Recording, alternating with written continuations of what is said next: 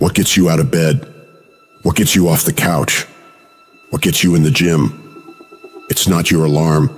It's not your parents. It's not your friends. It's you. The only one that can make it happen for you is you. No one's coming. No one's coming to lift the weights for you. No one's coming to study for you. No one's coming to do the work for you. No one's coming to do any of that for you. You got to do it all yourself. If you're gonna get it done, it's up to you to make it happen. Today you have a choice to make. Are you gonna be a winner or a loser? Are you gonna sit back and chill, let things slide, take the easy way? Or are you gonna get up and grind? Are you gonna move your life forward? Success is not given, it's earned. And you earn it every single day with the effort you put in. There's going to be more times you don't want to do something than you do want to. You're constantly going to have to do things that you don't want to do. When your mind starts kicking and screaming about having to do these hard things, you must take control. You've got to discipline your emotions. Get control of your feelings. By getting control of your feelings, you gain control of your life. When you do this over and over and over again, you change your brain. You become tougher.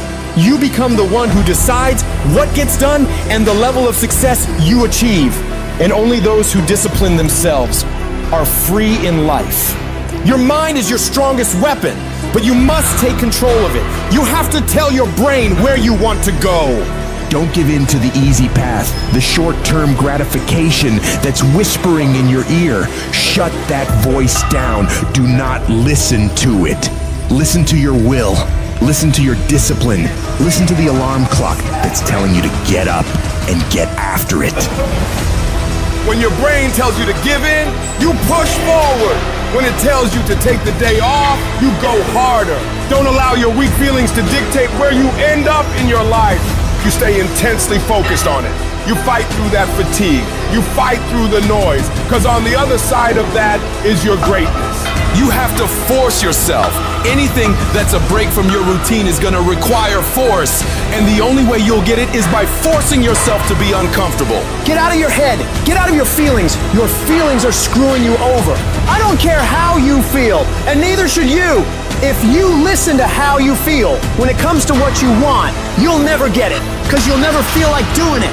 As humans, we are emotional, but you've got to discipline your emotions. You've got to activate the thinker in you. You've got to decide where you want to go and don't allow your feelings to get in the way. Discipline is doing what you said you would do, long after the mood you set it in has left. You don't want to get up? You get up. You don't want to go for a run? You go for a run. You don't want to hammer on the project? You hammer on the project. Do things that suck every single day of your life, because that's how you grow. Discipline is the path to freedom. Discipline is the driver of daily execution.